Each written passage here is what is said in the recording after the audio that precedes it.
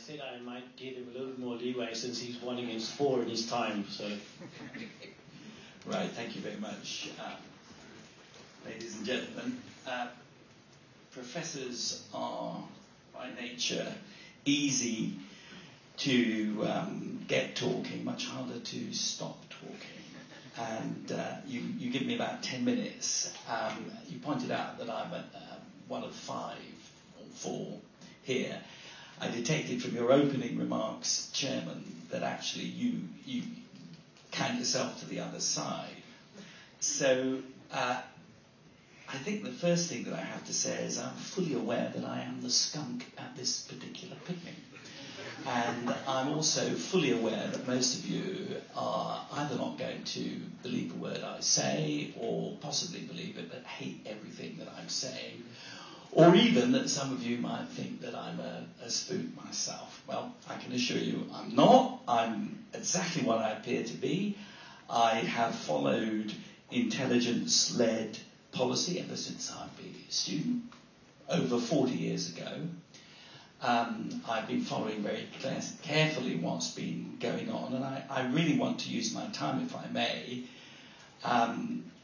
to put the story to you as I think the story should be put, in the full awareness that I will upset you, that you won't believe me. So let me just begin what I have to say with kind of laying out my stall so that you know what my beliefs are. And again, you'll have to trust me when I say these are my beliefs. I believe in lawfulness. I believe that cyberspace should be regulated lawfully. I believe in the rule of law. I believe in protecting our liberties. I believe in making our liberal democracy secure. I believe, too, that The Guardian has behaved disgracefully. I think Edward Snowden is technically a spy. The very fact that he's skunked off to Russia to be looked after by somebody who has his political opponents beaten up, murdered, who has had those women, those Pussy Riot women, one of whom's been sent off to a gulag, taken away from her child, and will or may well die, according to the last letter that she sent her parents. I think that tells you about this man. And you may say, oh, he's a whistleblower. I think that's an outrageous assertion. Whistleblowers are people like that Lisa Martin, who lost her job because she told the country how care homes were treating old people who couldn't look after themselves. That's what a whistleblower is. What Edward Snowden done as to protect his own backside is turn the Guardian newspaper into a kind of global brand for people who are, in my view, engaged on a witch hunt. And that's really what that is. What this is. This is a witch hunt. And somebody's clearly decided I should stop talking to you because the microphones come on again. That's very good. A fortnight ago, I did an interview for Sky TV, and it was followed up by an interview for The Times, talking to their excellent crime journalist, Sean O'Neill. And I said that I was very surprised that The Guardian was not being prosecuted under the Official Secrets Act. And I continue to believe that The Guardian should be prosecuted. What it is doing is outrageous. And the people who are benefiting from The Guardian's stories are the enemies of this country and the potential enemies of this country. And to think that Mr. Ball and James Rusbridger decide what is or what is not suitable to be published. I mean, you heard him yourself. He's not actually publishing everything. He is taking on himself, and The Guardian is taking on itself, the role of deciding what is or is not in our national security. Well, I say the people who should decide what is or is not in our national security are the people who have a lawful duty to do that. That is not The Guardian. And how this government will ever be able to prosecute anybody ever again under the Official Secrets Act when they actually, they send people, I don't know whether they were from MI5 or GCHQ, sent them to the Guardian offices and said, you better destroy the hard drive of your computer. Well, my 7-year-old grandchild knows that the thing about computers is not the hardware, it's what's on them. And of course the Guardian did exactly what you would expect, namely transfer all the data to a country where it couldn't be got hold of. So, not a whistleblower. Not a whistleblower. This is grubby, this is disgraceful, and what the Guardian is doing is definitively not in the public interest. So that's where I stand. And the final thing that I would say, as far as principles are concerned, that in Western liberal democracies, intelligence agencies have a duty to protect liberal democracy. We saw the Security Service Act there, but the provisions which places on MI5 the duty to protect liberal democracy weren't shown. And protecting liberal democracies does mean protect them lawfully. And it does mean that our secret services must never be used as a form of social or political control. And they are not so used. However, we have to be perfectly clear about this. There are people who want to destroy our liberal democracy. They are out there, and we have a right to be protected at them. So, what the Guardian has done has been to encourage a kind of witch hunt against our intelligence services. A witch hunt, like all witch hunts, based on utter ignorance. And like all witch hunts too, is kind of narcissistic. It allows people to smile happily and say, governments are really bad, they have nothing to do with us. We're absolutely fine. So, if I may move to the second part of my talk, what really are the principles here? The first thing, The Guardian, I was asked if I brought a slide along, and I really just brought along two headlines from The Guardian. You'll see this one, published on the 22nd of June. How GCHQ watches your every step. And there's another headline for the same thing. Interestingly, the idea of mass snooping is not an idea that Edward Snowden has had. The Guardian have twisted his comments to imply that he said that GCHQ was watching your every move. And we've heard it time and time again. This use of this phrase that there's mass surveillance. And if I just run you through some of the things people have said about this, they've called it, the Snoopers Charter. That's the attempt to lawfully regulate data mining. Ladies and gentlemen, please don't forget, the government wanted lawfully to regulate the communications data mining that our secret agencies do. It was prevented from doing it by right-wing libertarian conservatives led by David Davis and people like Shami Chakrabarti. And listen to let me just carry on. There you can have your chance, and I'm not going to run away. This is some of the things. Look, Shami Chakrabarti said, there's mass monitoring. The Data Communications Bill would allow the state to record and store the entire population's web visits, emails, text messages and phone calls for no other reason than the authority's possible future interest. The state wants to spy on you in your own home. It was, she said, as if each of us had the thought police in our own home. Graham Archer in the Daily Telegraph wrote, what right does the state have to snoop on the lives of others? Jonathan Friedland in The Guardian said, he talked a lot about this, the secret state is just itching to gag the press. Itching to gag the press. What did David Cameron do? He sent along a couple of men allowing The Guardian to destroy evidence that in any law, any culture that believed in the rule of law would have said that is crucial evidence for a court of law.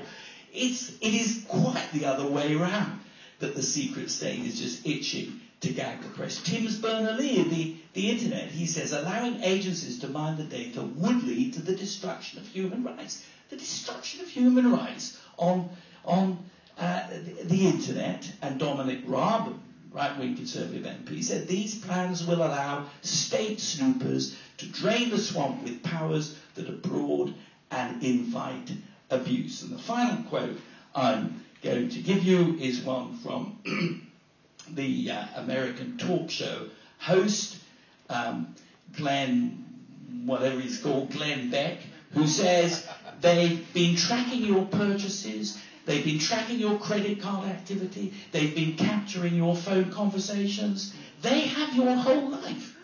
Now, ladies and gentlemen, two things come out of that.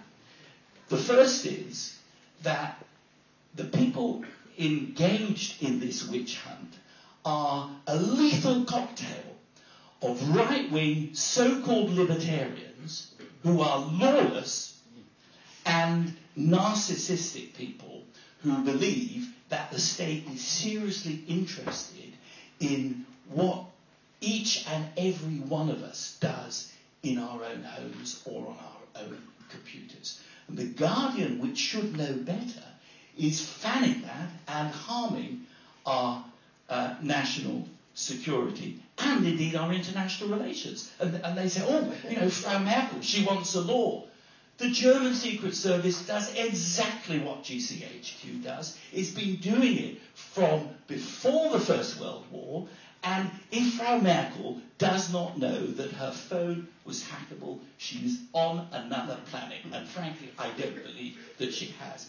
All countries hack into data. That's what that is. As I say, Germany did it before the First World War. We've been doing it extensively. Some of you here may have heard of Operation Gold, where we hacked into Soviet telephone cables beneath Berlin. It copied something we'd done previously in Vienna called Operation Silver. This has gone on since people have been communicating. The only difference is that we are increasingly communicating over the internet in digital information, which is much easier to collect.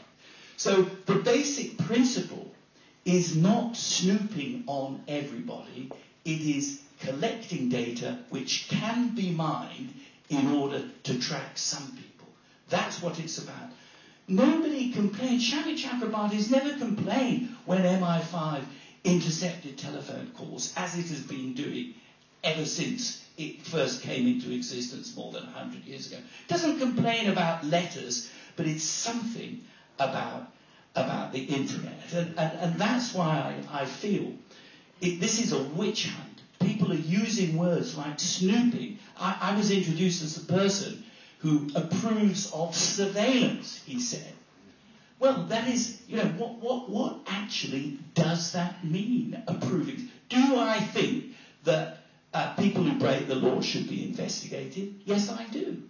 Do I think that people who engage in sex trafficking should be investigated? Yes, I do. Do I think people who trade images of child pornography should be investigated? Yes, I do. Do I think people who steal other people's identity on the internet and defraud people should be investigated? Yes, I do. That's not snooping. That's investigation. And that's why I say this kind of witch hunt hysteria that's being developed is actually a way of not sustaining the rule of law, but undermining the rule of law. Indeed, it's an American idea that the internet, of all forms of communication, should in some way be entirely unregulated. Now, I don't want to go on because I can see from your reactions I'm upsetting a lot of you. I believe in genuine whistleblowing. That's not what Snowden is. It's not what Bradley Manning did. It's not what Julian Assange did.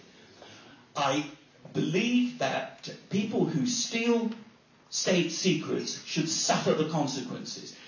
Edward Snowden says, or implies, I mean the Guardian probably implies, he's another Daniel Ellsberg. You'll recall Daniel Ellsberg, when I was a student 40 years ago, revealed the existence of so-called Pentagon Papers, that the American government was acting illegally in the Vietnam War. He actually gave himself up to the authorities. He didn't skulk off to Russia.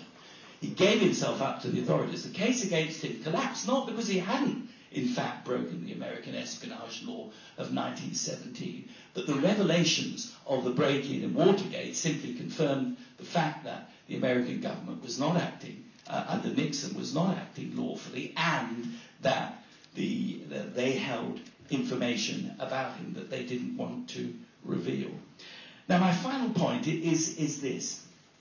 There are two sorts of things you will need to think about, apart from what I've said about making democracy safe from people who want to undermine it, using the data to track a very small number of people who actually cause enormous damage. What you need to think about is the use of language like mass surveillance. And the other thing that I think you need to consider is whether, at the end of the day, our country is safer if we have intelligence-led activity that operates lawfully. And I repeat the point, our secret agencies wanted to do this lawfully. But they weren't denied a law to regulate it. And you said people were shaking their head. So I think you do need to think about whether you want to have a society in which intelligence is used to make us safe, and that means communications intelligence, and it always has meant communications intelligence. There's absolutely nothing new about any of this. The scale is different, but the activity is not different. And then the second point, which is my final point, we've heard from everybody here, and it is the truth, that no law has been broken.